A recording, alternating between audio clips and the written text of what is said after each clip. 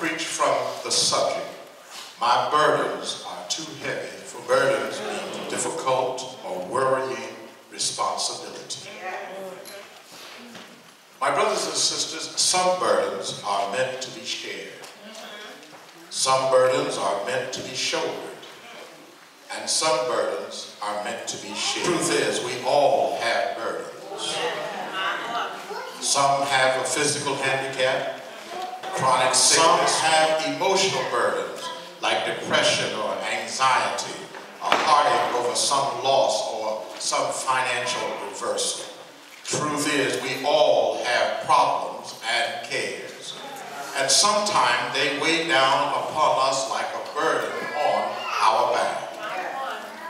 We don't all have wealth, but we all have burdens, whether they're the health nature, whether they're talent, or our own home, our children, it could be our hair or the lack of. But every day of life here on earth brings to us its own assortment of burdens. And since there are so many burdens, I don't have time to deal with all of them on today, but can I just share an example from some? Some burdens are meant to be shared. In Galatians, our text in Galatians gives us an example of burdens that are to be shared. It talks about faults and failures of others.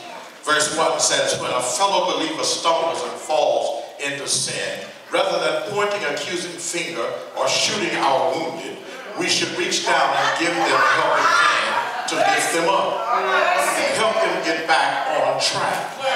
In other words, we are supposed to encourage and strengthen one another when it comes to faults and failures. The only thing that will keep us from doing that, however, is that we think more highly of ourselves than we ought to. So we need each other. And then there is sorrow and grief. You know, at any given time here at St. Paul, we have someone under a heavy load of sorrow or grief. We've had a lot of great services here at St. Paul. They've been very spiritual.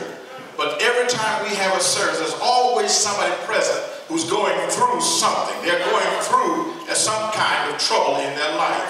And so it behooves each of us to be kind to everyone, because everyone has sorrow of some kind.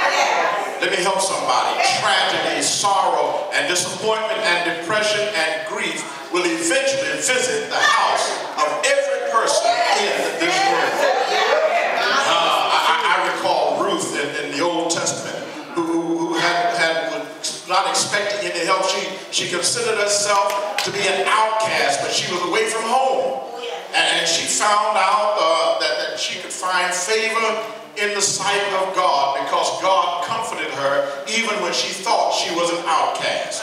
There was a stranger in that foreign land where she was an outcast, and while she expected to be ostracized because of who she was and where she was from, and no one would have anything to do with her, this stranger came and comforted her and made a way for her. The question is, I want to ask you, whom have you comforted recently?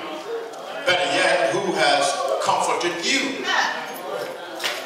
You know, sorrow and all this tragedy, sorrow, distress, grief, all this stuff, all of our burdens come. And the one reason that God allows those things to come to us is so that we can be comforted. And then in turn, comfort others in need once we've been through it. Is that all right? Now, our problem, however, is we like to wallow in self-pity and allow our tragedies to be wasted. But God wants to use them for good in others. Many of you have been through some things that uniquely qualify you to help somebody else. That there are some people that the pastor cannot help because he hasn't been there. He hasn't been through those things. But if you've been through something, then you can help somebody. Help me here, Holy Ghost. So let's be patient, let's be kind and understanding, and remember that everybody has burdens. The writer J. Vernon McGee tells a story about one of his church members who accused him of ignoring him on the subway. And this was unusual for him, because he normally visited and talked to everybody he came in contact with. And so he asked the man, what happened? What day did I do this? Or what day was it that I ignored you, as you say? And the man told him exactly what day it was. And McGee said to him, I'm sorry. I'm really sorry. But I had that particular day was a very bad day for me. I got some very discouraging news. And I was carrying a heavy burden. And will you forgive me for ignoring you, as you see? And the man's heart was broken.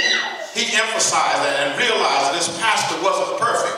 His pastor had a life of his own and didn't exist merely for others at all times. And so the man apologized and became more patient and understanding of the problems of other folk. So our challenge is to lift our burden whenever we can with a kind word or with maybe just a note, because somebody is going through something and they just need a little bit of encouragement. But some burdens are meant to be shared. Then some burdens are meant to be shouldered alone. There are some burdens that nobody else can help you with. One such burden is the consequences of personal sin. My brothers and sisters, we live in a day and a time in which people want to sin, but they want to ignore the consequences. They want to do what they want to do and avoid the results. In fact, the attitude today is, it's not my fault. It's the way my parents raised me. I had a dominating mother, rejecting father. In fact, mama maybe gave me oats too soon. You made me play with dolls and all of that stuff, and now they made me do this and they made me do that. It wasn't me, it was my boss. It was my ex. It was this person and that person. Listen, I don't want to minimize the effect of our past can sometimes have on us, but I am saying that Jesus Christ can get you past your past if you want to get past your past. But whenever you take on the former attitude too far, you're shrugging off all personal responsibility for your life. And you develop then what I want to call a victim's mentality. And everything is someone else's fault. I don't have it because somebody else should have done it. We're in a mess today as we don't take personal responsibility for the choices that we make. Now, I understand that certain things in our past predispose us to certain things, but we still make our choices. And whenever you make your choice, you have to deal with the consequences of the choices you make. Yes, your parents' life, all their lifestyle may have exposed you to bad choices like anger, lying, gossiping, cheating, whatever it is, but you still have a choice to make when tempted with those same choices. But we like to play the blame game.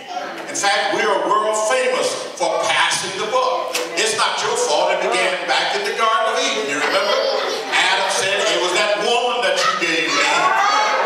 We still use that today. But it was also Eve who said it was that snake. But she wasn't referring to Adam. She was referring to the other snake, Satan. But the issue is, when will we grow up and rise up, fess up, and say, I'm responsible? Because we can't rise above